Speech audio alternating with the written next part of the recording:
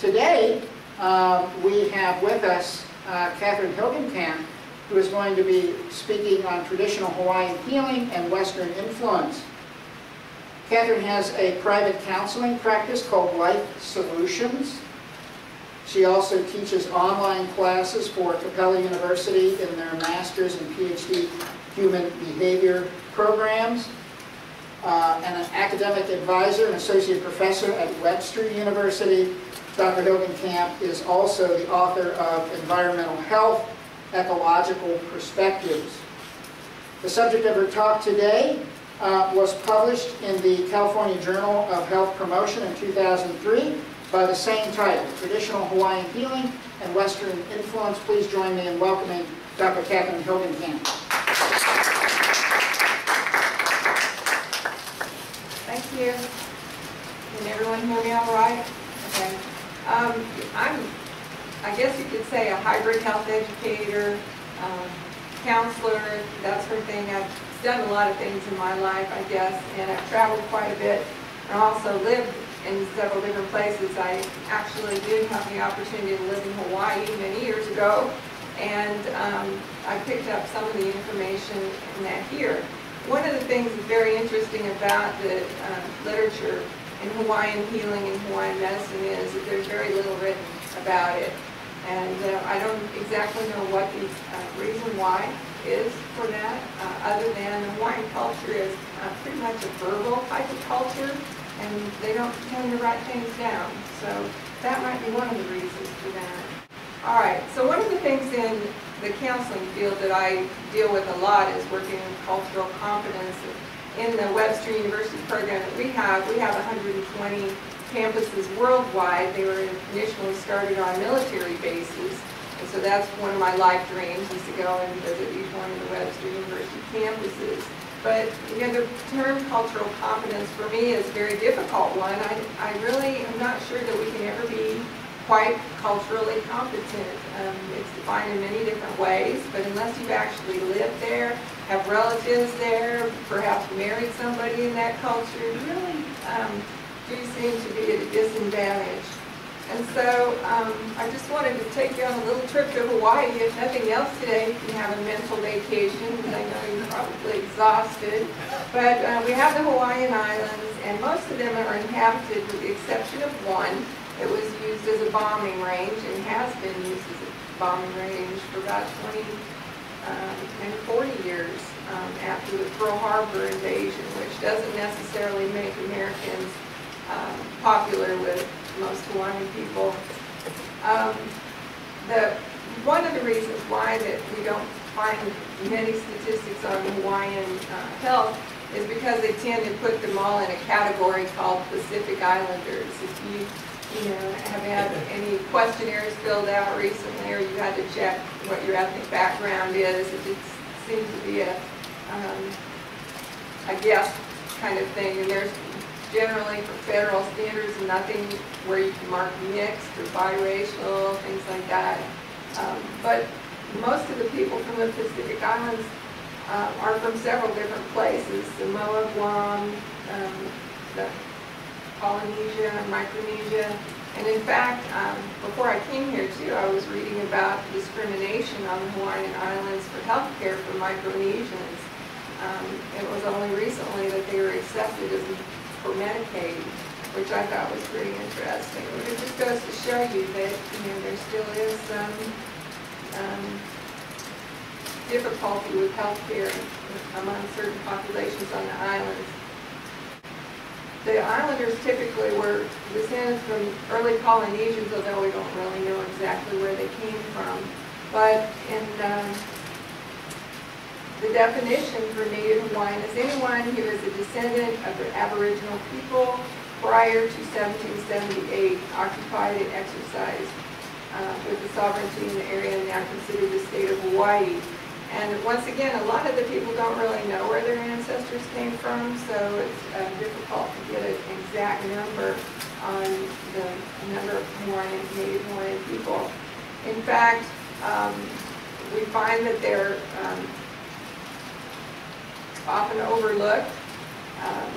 So about 1980, I guess it was, one of the congressmen from Hawaii was trying to establish a tribe for Native Hawaiians, and it's still in the works. A lot of it, the Hawaiians are not sure that that's the status that they really want to take. A lot of Hawaiians, Native Hawaiians, live in California and different areas of the United States, and so they don't necessarily congregate in one particular place, so it's been very difficult for them to get that status. But they'd like to. They'd like to get the rights back to their land, and they'd like to have some government assistance, things like that they haven't been able to achieve. The name for a Native Hawaiian is considered a Kanakemole, and you're going to have to bear with me on my pronunciation from Hawaii language. I'm not good at any kind of language that I've ever tried to study, and that's partially because of my Midwestern accent and having lived in the South for a good long time. So, I apologize for that in advance. And has anyone in here ever visited Hawaii? Okay, so if you try to say something in their language that, that just doesn't go over well. Yeah. And so, immediately you recognize as a haole, and so there's a lot of mistrust that goes along with that. Currently, I live in the Myrtle Beach area, and we have a tourist population that comes to visit us as well. And even though it's good for our economy, it creates jobs and that sort of thing, there are some nuisances and irritations that go along with that. And you tend to try to avoid times when tourists are in the area. But if anybody wants to throw in any comments or experiences that they've had in Hawaii, I'm glad to entertain those. The essence in the Hawaiian culture is that you live in harmony with nature, just like most Native Americans do, and that you tend to be self-sufficient and live off the land. And that creates some of the problems with the health care that we have been seeing in Hawaii. But the essence of the wellness is the oneness, lokahi, the harmony, pono. And harmony is very, very important to Native Hawaiians. They just really want to be able to get along with people. They don't like conflict. Although sometimes conflict is engaged, they have a certain way that they tend to rectify that.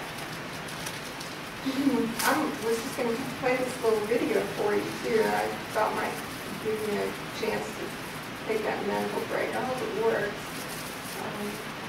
And to give you an essence of some of the Hawaiian culture there.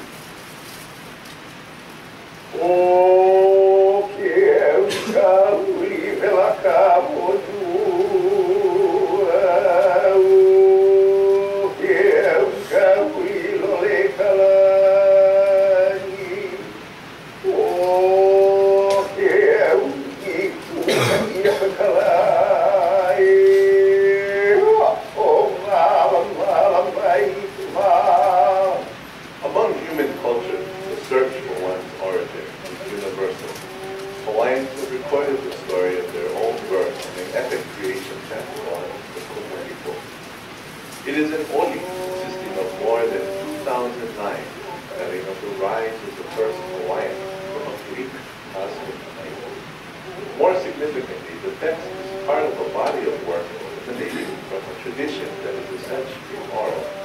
Not only was genealogy preserved and transmitted in this manner down through the generations, but so were Hawaiian history, culture, tradition, and all knowledge.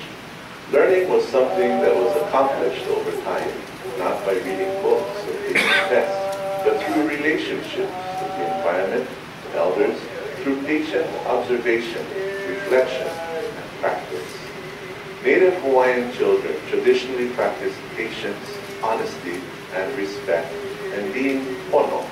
Pono is an overarching belief system that defines the right way to live. Being pono is the basic value in our culture from which other values grow, including those of learning and education. Not only could you not learn without being pono, but learning was pono. The history of modern Hawaii from the time of Captain Cook and the missionaries is a history of how this culture, with its unique values and mores, has been misunderstood by the West.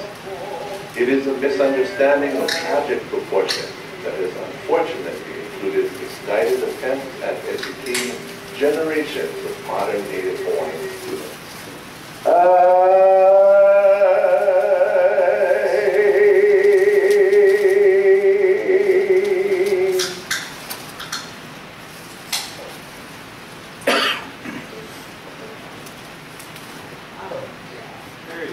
There he is, yeah.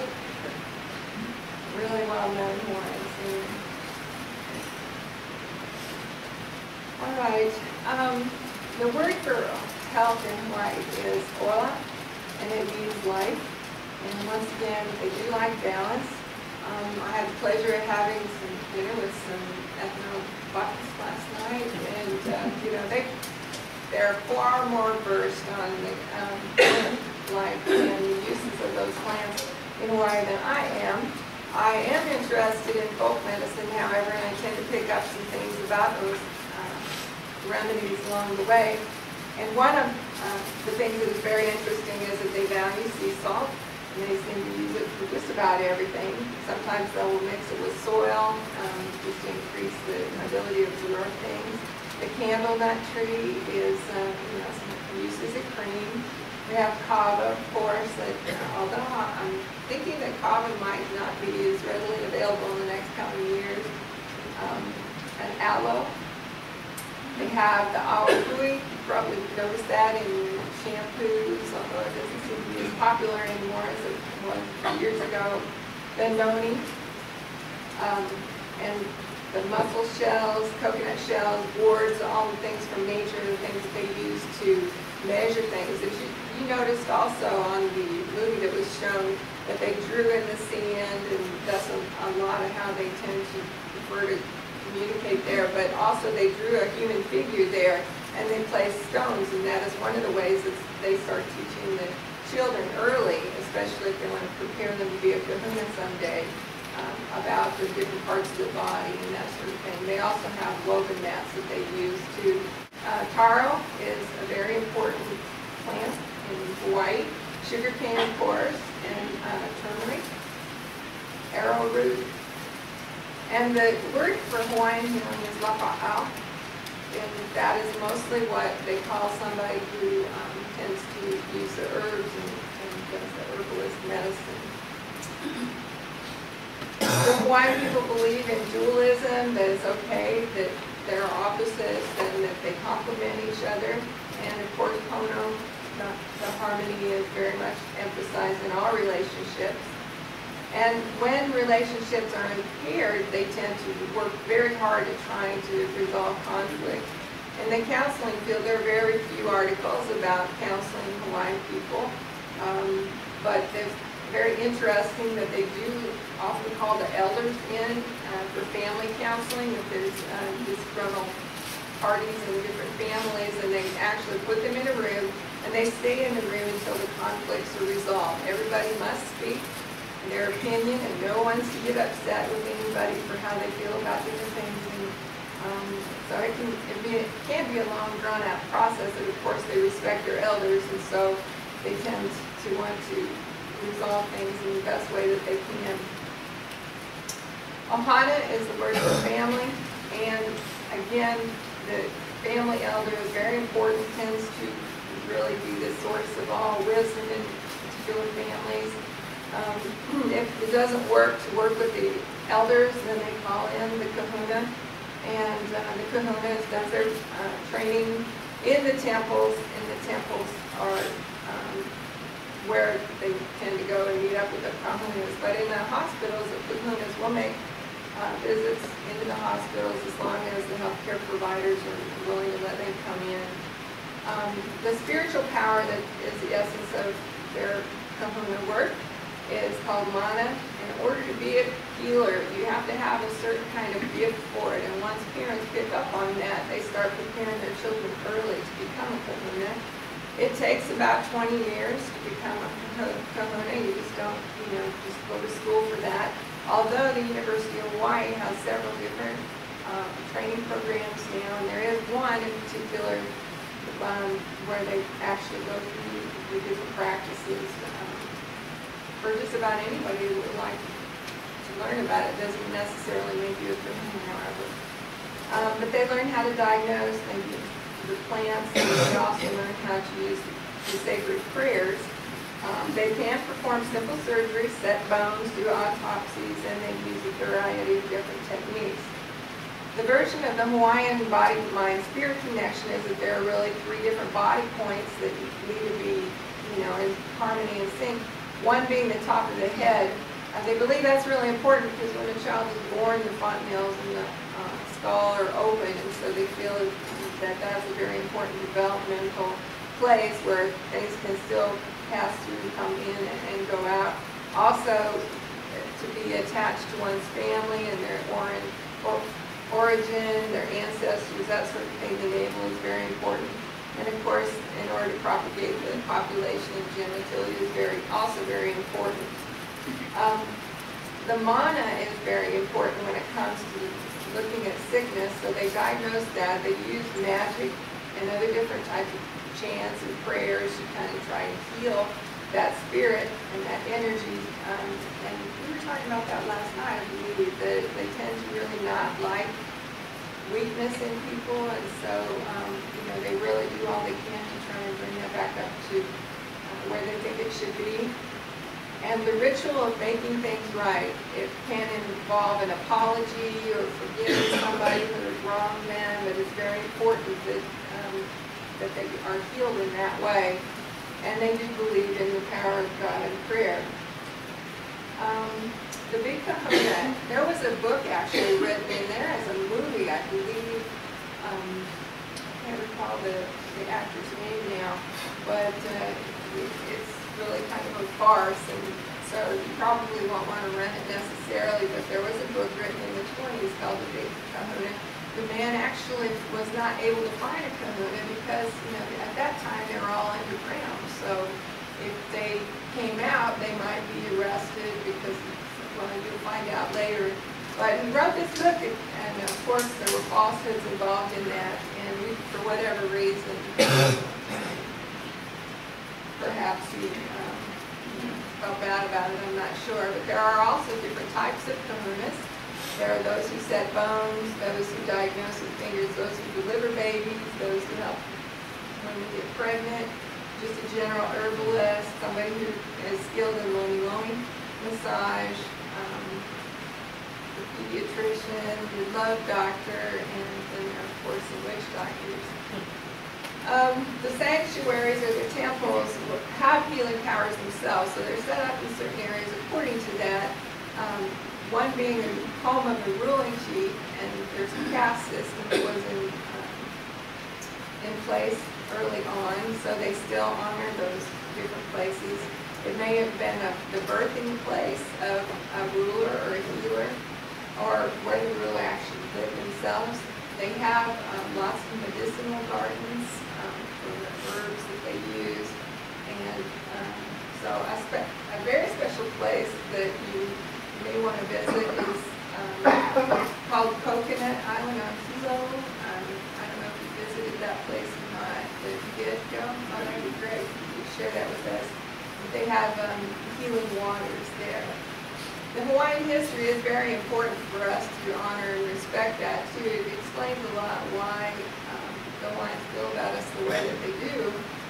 The Hawaiians believe that they were around 1,000 years before the American colonies, and there was a caste system. Each person in that caste system had a special responsibility that went along to the tribe and preserving their heritage.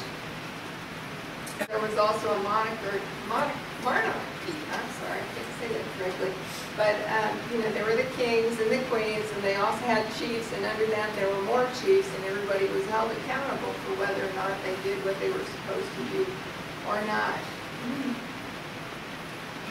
There were also slaves who were considered outcasts. We don't have a whole lot of information about that, but they did the worst of the worst work. But there was a working class, and they did also some hard labor as well.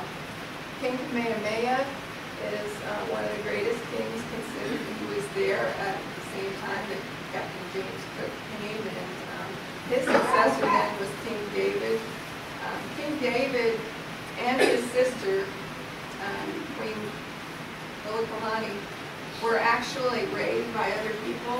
I'm not exactly sure how that works, but the nobles were raised by certain people who could prepare them for the royalty and the positions that they were to have. And but they had a lot of trouble once after Cook came in and you know, started taking over the culture, I guess you could say. They didn't want conflict, and so they tended to just kind of go along and agree with things the way they were. The last queen also had to sign a paper, just like her brother did before her, that limited the powers of the monarchy successively after that. And she was actually, I can't say really jailed, they put her in a hotel for about a year and wouldn't let her leave, because they were afraid that she might create an uprising, and she had several followers who were willing to support her in that. So here we have Captain James Cook, and he came to the islands of Hawaii and Oahu, and at that time there were up to 800,000 Hawaiians at the time. The missionaries came in and decided that they needed to come in and bring Christianity to the islands. And with them and with the sailors that came, there were a lot of diseases that came along that they didn't have a resistance to. Also, at about the year of 1820, they decided that Hawaiian language was to be banned, and they were to stop doing those heathen acts that were considered, you know, medicine. And so a lot of the healing practices that they had went underground. When the government came in and started doing certain things, they decided that lomi was something that they really didn't want anyone to do because of the diseases and all. The population for Native Hawaiians was down to 40,000, which was really amazing. They brought all kinds of, you know, fatal diseases with them, and also, of course, we have Father Damien and his work with the lepers, which most of that has been eradicated now with sulfur drugs. Lomi is, even if you were to ask for that today, like the last time I went in and I had a Hawaiian healer and I asked for Lomi, you have to be considered acceptable to do that. Get that procedure. It's really considered for Hawaiians only, and they don't want to talk about it very much. Some of the companies do the Lomi, but there are also other Lomi practitioners. And the whole idea is before a person receives the treatment, they need to go out to the herb gardens and pluck the herbs that they would like to have used during the procedure. And nobody is allowed to distract them, so they can take all the time that they want to pick out the herbs that they would like. And eventually Lomi was outlawed, so that no one could practice that. So once again, it was only for the people Native Hawaii. You can see they use sticks, they use their feet, they use their elbows, and it's a lot like speech massage, but it incorporates other different procedures. In 1893, there was an illegal U.S. armed invasion that pretty much just came over and decided that they were going to take over the islands of Hawaii and incorporate that into the states, and they didn't take that very well. There were Howley board members that were on the Hawaiian Medicine Board. Now we do have more Native Americans on some of the health boards, particularly in some of the clinics that are on the islands. And but notice that once the English came in, they decided that they wanted to use the Western scientific names for the plants. So there's so many plants that haven't been identified in that respect. The Board of Massage was established in 1947 prior to Hawaii becoming a statehood, and they decided that they wanted to regulate the practitioners so that they were official, I guess you could say. And so they required a written test for those who wanted to practice Lomi. And of course, a lot of Hawaiians didn't write, and they didn't read, and so they found they couldn't pass the test. And so once again, they continued to practice Lomi, but they just didn't tell anybody that they were doing that. Everybody kept it pretty much hush-hush. They considered treatment by the herbalist to be obsolete in 1965, which is not that far away from where we are now. And then they also built the first medical school in So you can see kind of how far behind they are in healthcare, and really still are today. The Native Hawaiians do feel persecuted because of the tourists and everybody coming in and pretty much telling them what to do in their own islands. They resent the dominant white male paradigm, and especially the Hawaiian Islands. And so they feel that they're, I guess, is treated like minorities, which they don't like very much. It's their island after all. And so they tend to mistrust people who come in and want to offer health care and other services to them. There is a lot of violence on the island. About 50% of the Native Americans actually graduate from high school. Many of them don't go to school regularly. There are schools now that teach Native Hawaiian language, which has only become acceptable in the last few years. And so people tend to want to attend those schools, but again, it's going to be a bilingual program. So if you're a Haole and you want to go to that school, you would be discriminated against. I hate to say it that way, but it's kind of how it feels. The Kanaka Maoli have the worst statistics. Less of them own their own homes. A lot of them just feel that they should be able to live off of land, and so they're not worried about making lots of money. There is a high amount of juvenile crime there, and 40% of prison inmates are Native Hawaiians, which is really kind of incredible. Shows kind of resistance to some of the laws that have been brought to the islands. It is the fourth largest ethnic group on the islands. You can see that the whites tend to outnumber them, and then have the Japanese populations as well. One of the things that is remarkable about the Native Hawaiians is that they have the shortest life expectancy of any of the populations in the United States. And that's still true today. It's gone up since the 1990s, and this year I think it's up to about 73.4 now. A lot of that has been because of the improvements in healthcare. They have high infant mortality rates. They have a lot of pregnant mothers and unmarried mothers, which contribute to that. They tend to not want to seek health care voluntarily necessarily until all things have been tried. They also have the highest incidence of AIDS among the Native Hawaiians. They have high rates of obesity.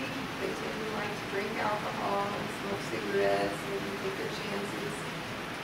In 1994, they did a cardiovascular risk survey and found that there were a number of people who had hypertension and high cholesterol, diabetes. In fact, diabetes is probably the number one health problem down here today. They brought in some people to try and work with them to change their health habits, but they haven't been really successful because they like the diet. But Laka'au is the name for Hawaiian medicine, and they brought it back actually in 1985, which is also quite recent. And the Native Hawaiian healthcare centers have been established with some federal monies that have been provided. Most of the islands have a health clinic for Native Americans there. They also have people on their board who are Native Hawaiians so that they can have some say in how things are to be done. And again, they bring in the kahunas from the temples, and they still continue with the training. One of the things I mentioned before that it's very difficult to get some exact statistics on the Native Hawaiian health problems because they are lumped into different categories, and many of them are multi or biracial, and so that complicates getting the statistics that you need for grants and that sort of thing. Also, of the literature that is written, like as a person by the name of Gus Salas has done a lot of work with physical activity and health promotion. Most of his work is with Native Hawaiians who live in California. So that's quite interesting. You can see too that when it comes to health insurance and getting reimbursement for services from Native Hawaiians, that quite a number of them don't have health insurance, and that's also a huge barrier and create some of the health disparities that we're seeing. This is a chart that shows you there was a program that was started back in about 2006, I believe, for the homeless. And they looked at the homeless populations to see that primarily the biggest group were Native Hawaiians. So they created a Native Hawaiian Healthcare Act and helped create some of the clinics that they have there. They amended the laws to provide more money, but you can see some of the clinics aren't real pretty and they aren't necessarily really new, and that just helps with some of this trust to be compensated for, I guess you could say. They believe that, yes sir? Do we have a question, or should we wait? But it's kind of topical to this. I know, the Native Americans have their own healthcare system financed by the U.S. government. Hawaiians don't have any such thing. It seems to be a travesty. I suppose they don't do enough, perhaps, to promote the needs of the people. Again, when you're looking at just trying to get along with people, they don't really want to create a lot of hostility or anything like that. A lot of the practitioners, especially the kahunas, do not accept money for their services. They'll take whatever that person is able to give. The kahunas don't see any reason why they need to be certified or regulated or licensed or anything like that. They don't worry about liability insurance or anything like that because most of their procedures are really not that invasive anyway. They don't want to really submit to the dominant Western culture, although, like I said, if they have a good working relationship with the clinics and with the hospitals, they are allowed to come in, especially if the family really pushes it, because they really believe in the spiritual aspects of the care that they're able to provide. There's still some, controversy about loaning, like I mentioned before, and so if you're lucky, you might be able to find a practitioner who's willing to assist you with that. In the future, they believe that the Hawaiian population, the Native Hawaiian population, is actually going to increase now. I'm not exactly sure what accounts for that, but if you were to look at the American statistics, I think it's about 0.1% of our population is what we consider to be Pacific Islanders, and so it's significant. In the Hawaiian Islands, about 10% of their population is expected to be Pacific Islanders, and of those, 50% would be Native Hawaiians. They are overrepresented for, you saw the picture of the morbidly obese singer that died not that long ago, I guess you could say. They do have a significant number of mental illnesses, although, there's a stigma attached to mental illnesses as to what is actually defined as mental illness and what isn't. And they have a lot of diabetic and respiratory disorders. It's very interesting that when you go online and you try to pull up some statistics about the health problems of the Native Hawaiians, you don't see a whole lot of information, and they just tend to not want to update it. I don't know the reason for that. Perhaps they just don't feel it's important, and they're resistant to federal funding because of the rules and regulations that go along with that. But they do have behavioral health clinics in different places, and again, sometimes the elders are called in, the familiars are called in, it's a family ordeal. There is some literature with the social workers too that show that they are relatively limited in what they could do to help the Native Hawaiians, because they just really aren't considered as good as what they've already had, what they're used to. So,